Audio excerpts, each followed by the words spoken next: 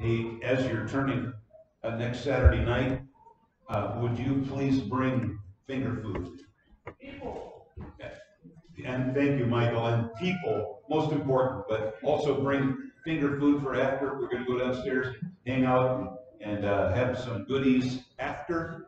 And please bring some finger food. Small sandwiches, veggies, fruit, chips, dip, and all that good stuff. Okay. Acts chapter 27, beginning with verse 13. When the south wind blew softly, supposing that they had obtained their desire, putting out to sea, they sailed close by Crete. But not long after, a tempestuous headwind arose called Euroclydon. So when the ship was caught and could not head into the wind, we let her drive. And running under the shelter of an island called Clauda, we secured the skiff with difficulty. When they had taken it on board, they used cables to undergird the ship, and fearing lest they should run aground on the Syrtis sands, they struck sail and so were driven. And because we were exceedingly tempest-tossed, the next day they lightened the ship. On the third day we threw the ship's tackle overboard with our own hands. Now when neither sun nor stars appeared for many days, and no small tempest beat on us, all hope that we would be saved was finally given up. But after long abstinence from food, then Paul stood in the midst of them, saying, Men, you should have listened to me, and not have sailed from Crete, and incurred this disaster and loss. And now I urge you to take heart, for there will be no loss of life among you, but only the ship. For there stood by me this night an angel of the God to whom I belong, and whom I serve, saying, Do not be afraid, Paul. You must be brought before Caesar, and indeed God has granted you all those who sail with you. Therefore take heart, men, for I believe God that it will be just as it was told me. Father, we thank you for your word. We thank you for your presence in this place, God. Holy Spirit, we thank you that you are speaking to us and you're revealing things to us. And Lord, we pray that our hearts will be open, our spirit, our mind will be open to everything you want to say to us. We pray it in Jesus' name. And everybody said, Amen. Amen. God bless you. You may be seated. Talking about when problems show up. Have you ever had a storm? Storms come in many, many different forms and fashions. And yes, storms happen in life, even to the best of us. Even when we are being our best self, storms happen. And friends, God uses them to accomplish his plans. Just quickly, let me tell you that I think Christian history tells us that while Paul was in prison in Rome, what was called the Praetorian Guard, the close bodyguards of Caesar, would frequent Paul's jail cell, and he led many of them to faith in Christ. Had Paul not had that storm and then gotten through it and gotten to Rome to lead those high-ranking, high-placed soldiers to faith in Christ, history would be different, ladies and gentlemen. So God used a storm in Paul's life to do incredibly wonderful things, and he will do that in your life and mine too. Can you say praise the Lord? Praise the Lord. Before we go on, and you don't have this in your notes, but would you write it in your notes? Psalm 23, verse 4. It says, even though I walk through the valley of the shadow of death. You're going through the storm, ladies and gentlemen. You're going to make it to the other side.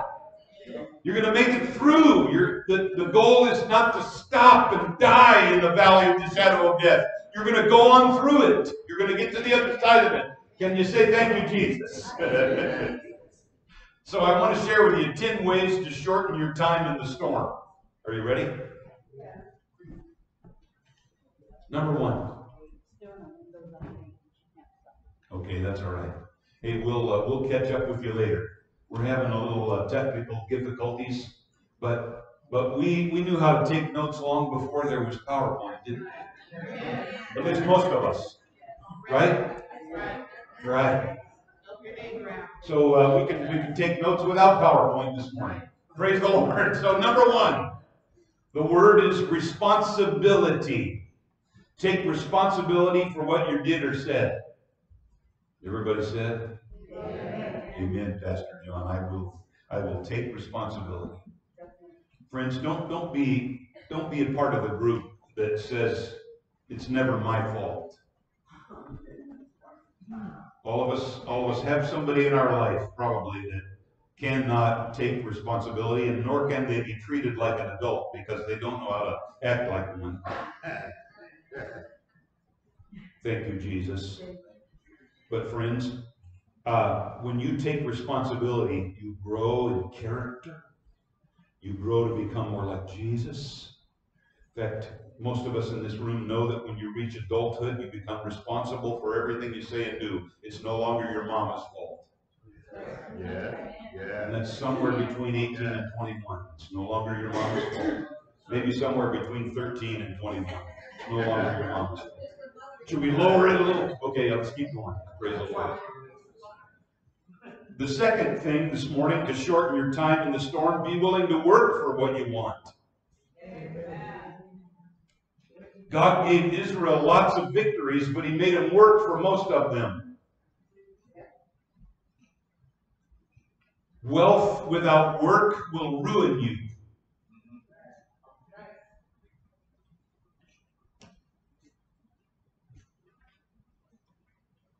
We've watched a painful example of this in the United States of America. We are now at multiple generations of those who get paid to not work, and it has ruined them and ruined our country. Thank you for those nods and those amens. It's true, ladies and gentlemen. Can I share another painful thing? We're at multiple generations of babies out of wedlock. Yes. Multiple generations. And I think a lot of those were burning Portland down.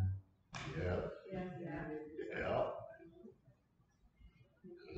And that has to change, both of those things.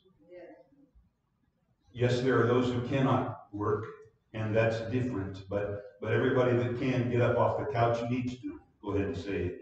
Amen. Be willing to work for it. God pours out blessing when you take responsibility and step up and work for it. God adds his blessing. Amen. In fact, you know what? Here's another important piece of information. God provides lots of food for the animals, but he makes them get up out of their bed and go get it.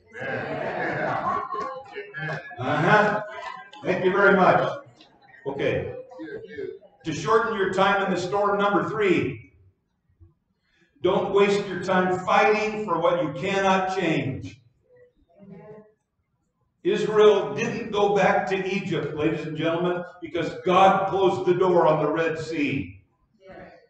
There are some doors that you don't want to crash down that God has closed. In fact, sometimes there are phrases like when God closes a door, he opens a window. I don't think that's true. I know that's not true every time. There are times God closes the door and he says, no, don't walk through it. And if you try to walk through it, you're headed for disaster. So don't try to fight through those things that God has said no to. Philippians 3:13 and 14, forgetting those things which are behind and reaching forward to those things which are ahead. I press toward the goal for the prize of the upward call of God in Christ Jesus. Amen. Let go of the past, ladies and gentlemen. Press on into the great things God has for you in the future. Can I say to you this morning, lovingly and tenderly, if you were abused as a child, it is tragic and sick and wrong, but it's in the past. Let God help you move on. Amen? Amen. And in fact, it goes like this. If you were abused and we're not making light of it, it was sick and wrong, but there's healing available. And if you've been a believer for a long time, you need to give those things to Jesus and let go of it. Because it will continue to tear you down if you hang on to it. If you've gone through a bitter divorce, let God help you move on.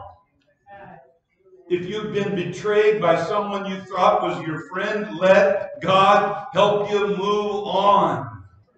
If you lost a job that you enjoyed, or lost out on a business deal that you hoped was going to bear fruit, let God help you move on. Friends, there are things that you simply cannot change. And if God is not opening that door, let Him help you move on. Amen? Amen. To shorten your time in the storm, number 4, admit when you're wrong and take the consequences. Amen? Amen. Amen. Stop looking for someone to blame. Stop being the victim. You are not a victim. You are not. I'll give you chapter and verse for that anytime you want. You are no longer a victim because Jesus has set you free from all that stuff. And as long as you want to carry it, He'll let you, because He has given you that dangerous thing called a free will. But He wants you to stop being a victim. It is painful to me to watch people walk around like this. Loser! Loser! Loser! Oh, yeah. Huh? Come on. It's sick and wrong. Especially if you love Jesus and you're walking with Him. It's time to quit being a victim. That ain't good. Hey, little flash note here. Any of us in this room have had enough garbage in their lives, enough evil, enough wrong, that all of us could walk around all day long that way. Yep. Okay. So knock it off. In Jesus' name, let the Lord help you knock it off. Take charge of your life, or someone else will. We'll talk about that a little more in a moment. Number 5, to shorten your time in the storm, don't nurse a grudge or refuse to forgive. Don't nurse a grudge or refuse to forgive. Remember, the Lord's Prayer says, forgive us, Father, as we forgive others. Yeah. The Bible says forgiveness is not optional, and it's because God wants you to let go and be healed. If you and I don't forgive others, then God can't forgive us. Yeah. If you know somebody that has hurt you, the best thing you can do is forgive them. Yeah. You don't have to have them over for dinner, but you got to forgive them. You don't have to let them pass the boundaries, but you got to forgive them. Otherwise, in fact, I read this week. I think God let me see this week, and it's powerful. It goes like this. The person who has the most influence in your life is the one you have not forgiven. Wow. Wow. Can we have the support group meeting for a minute? Let's move into the support group mode. If you're here today and you were abused, or you have a deep hurt in your life, every time you think of that, every time you see that person's face in your mind, every time you hear their voice or think of their name, here's what you really need to do. You need to say, Lord, I forgive so-and-so. Help me to be a forgiver. Is this mic still working? Yes, it is. Oh, yeah. Lord, I forgive. The Lord taught me this. This is a deep, painful life lesson the Lord taught me in a personal prayer closet situation. And it works, ladies and gentlemen. So if it was your dad or your mom or a previous relationship or a boss or one of your relatives, you gotta forgive them. And every time you think of it, every time, and then it'll get easier, it'll get better, it'll get sweeter. You'll finally get to the place where you'll remember that person and you won't have the pain. Hallelujah. Hallelujah. It works, ladies and gentlemen. This biblical principle of forgiving works. Don't nurse a grudge. Number 5, and don't refuse to forgive. Amen. Number 6, to shorten your time in the storm, be generous toward other people. Have you got time for me to tell you one of the places the Lord taught me this principle? I was leaving Holmes Theological Seminary in Greenville, South Carolina, after the first quarter of my sophomore year. And I was coming home to Portland. That would have been back in the 70s, just in case you heard. And I was headed for Northwest College, now University. And a young man, I don't remember his last name anymore, but I remember his first name. Because I prayed God's blessing all over him for many years after that, every time I thought about it. He was also attending the same seminary, same Bible college I was at. And he'd heard that I was leaving and coming home and going to continue on my education, Bible college and seminary in the state of Washington. And he gave me one of those hallelujah handshakes. He handed me a bill in the handshake, and he said to me, John, I just really feel like the Lord wanted me to give this to you. And I, led by the Holy Spirit, I just put it in my pocket, and I gave him a big hug and warm handshake and said, thank you so much, I really appreciate it. Got back to my dorm room and looked at it, and it was a $100 bill. Now, back in the 70s, that would have been like $1,000. Yeah. I was over the moon. I knelt down there by my bed and said, thank you, Jesus, because I spent about $5 in quarters every Saturday, called it dot, and I didn't have any money. Remember those days? Oh, yeah. I fed Ma Bell or AT&T my $5 worth of quarters for 5 minutes or whatever it was. But I never forgot Mark, and I never forgot the lesson of generosity.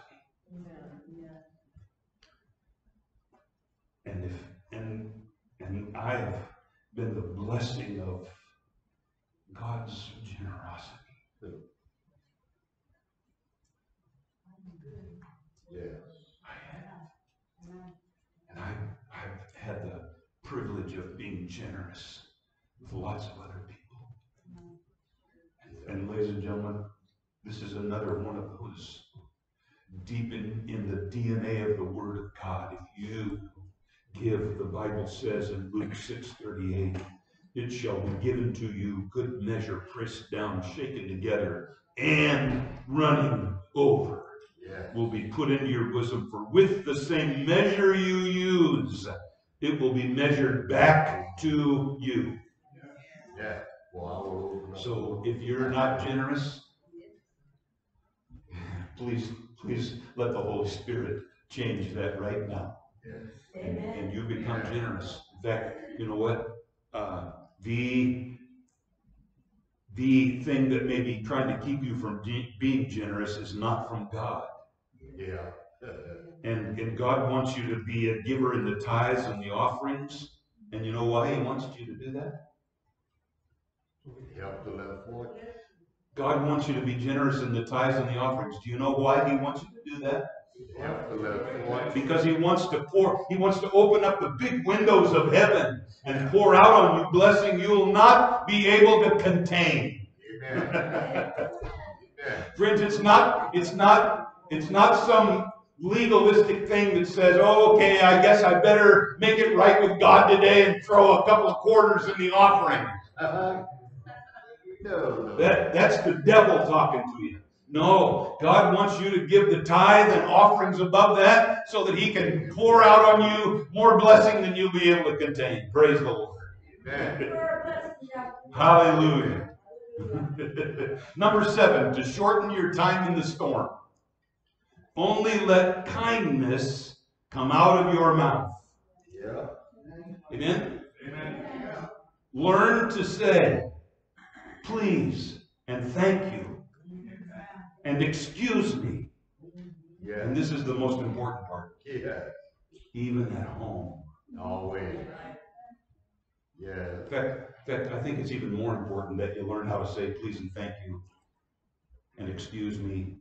And there's one more that you need to learn to say at home if you haven't yet. I'm sorry. Yep. I'm sorry. In fact, ladies, can the guys and I have a meeting for just a moment? Brothers, your wife needs to know that you learned how to say I'm sorry. All the time.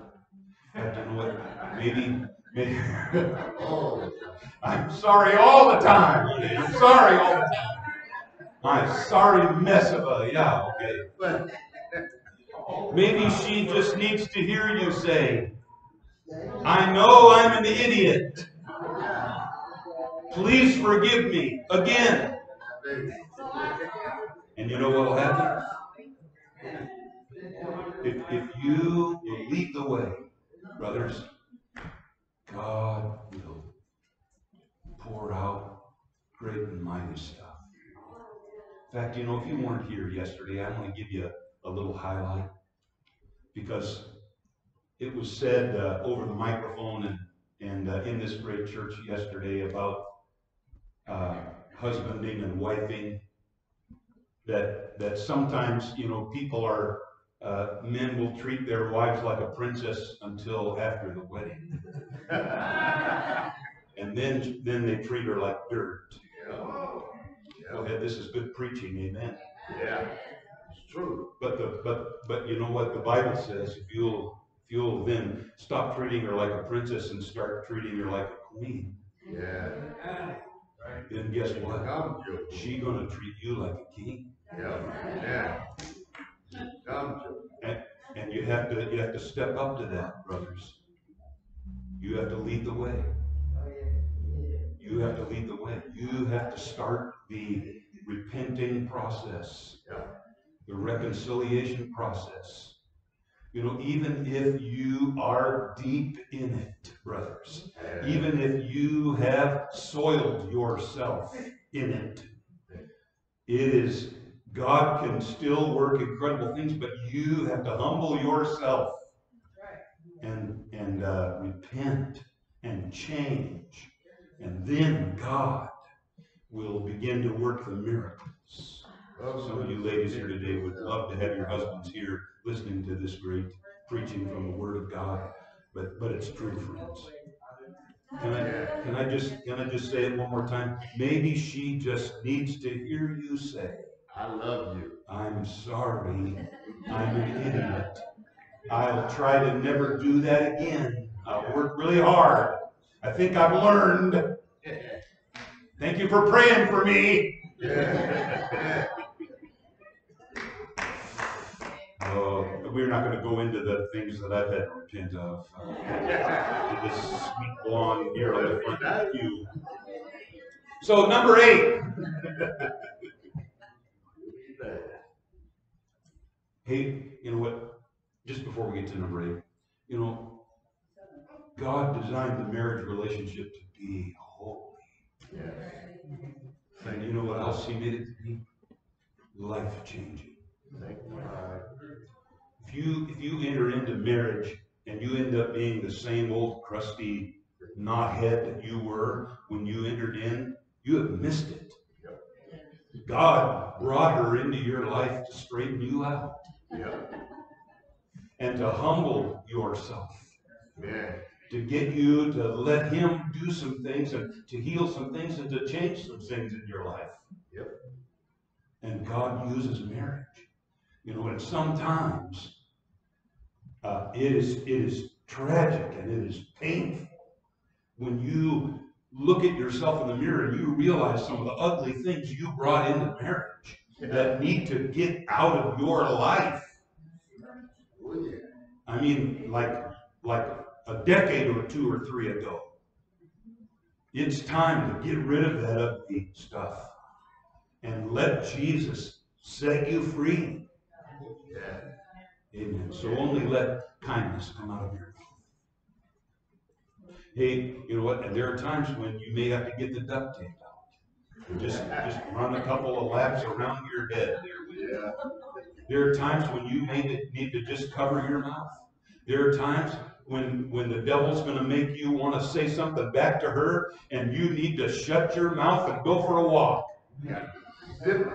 Because you will not have to live in regret for the ugly stuff you threw up on her. Boy, I'm glad I came to church today. Hallelujah. Praise the Lord. Hey, can I tease with you just a little bit? I was here yesterday for that wedding, and I saw the church full again. Nice. Yeah. I saw it full. And I believe the Holy Spirit wants to fill it up every Sunday. Amen? So we're going to get to work doing that. Hey, and let me say one more thing really quick before we go on, and I won't hold you.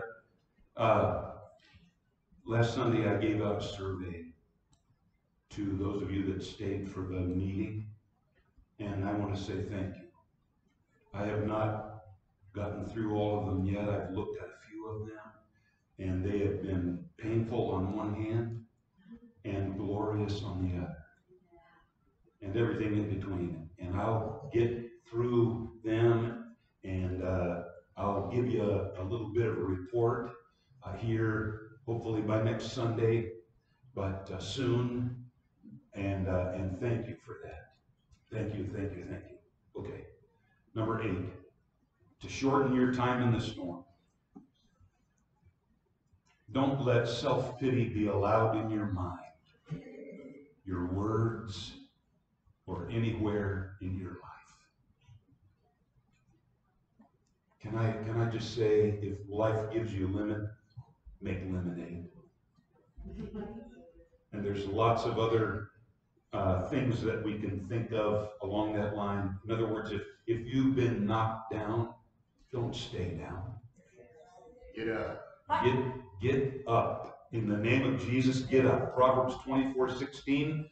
For a righteous man may fall 7 times and rise again, but the wicked shall fall by calamity. Yeah. In other words, the wicked will stay down, but the people of God need to get right back up with the help of Almighty God. And don't be a quitter.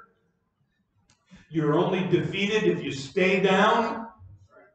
And one of these days you're going to have a real problem, and you're going to feel knocked down, but Jesus is going to help you get right back up in the name of Jesus. Amen. But don't let self-pity continue in your life. Kick that thing to the curb and never let it back in Jesus' name. Amen. Number 9, to shorten your time in the storm, listen to God. and to other people. In fact, you know what? The most successful people on the planet have been good listeners. They listen, they take the information in, and they let the Holy Spirit guide them. John 10:27, Jesus said, "My sheep know my voice." We need to listen and hear the voice of Jesus as often as possible, friends. And there are times when we have to just get quiet before the Lord and allow Him to speak to us. And if you will take time to be and quiet before the Lord and be in the Word of God, I want to tell you today that God will reveal things to you that will blow your mind. Yeah. And it will be about all kinds of wonderful things. Work stuff, family stuff, neighborhood stuff, church stuff, all kinds of things. If you'll take time to be quiet before the Lord and pray and seek His face and be in the Word, God will reveal great things to you. Number 10, to shorten your time in the storm, be a peacemaker. Romans 12:18 says, if it is possible, as much as depends on you, live peacefully with all people. Yeah. Okay, I hear it. Does it really say all people? Yes, it says all people. As much as depends on you, as much as possible, live at peace. If you're doing your part to live at peace, then the rest is up to the Holy Spirit, and He'll melt them into the pavement if He has to, in order to get their attention. Be a peacemaker. Be a peacemaker. You know, you guys, in the fruit of the Spirit, I don't see any that says something like, God's called me to just go correct everybody. God's called me to tell everybody where they're wrong and where I'm right. That is not in the fruit of the Spirit, ladies and gentlemen. The second passage of Scripture I want to share with you is Ephesians 4:26 that says, be angry and do not sin. Do not let the sun go down on your wrath. In other words, be sure you're angry for the right reasons. And don't let anger control you, and don't let anger last long. And for goodness sakes, don't go to bed angry. Yeah. Don't try to go to sleep angry. And sometimes, ladies and gentlemen, it's a choice between, am I going to be right, or am I going to walk in love and forgiveness? Am I going to always have to be right, or am I going to walk in love and forgiveness? God brings storms. God brings or allows problems to come in order to crush some things in our lives that need crushing. And He helps us be the peacemaker that He wants us to be. God uses broken things. Do you know that? God uses humble things. And if your heart is hard and calloused, God can't do what He wants to do. Do you know that He uses broken soil to produce food and beauty? God uses broken clouds to produce badly needed rain. God uses broken bread to produce strength and energy.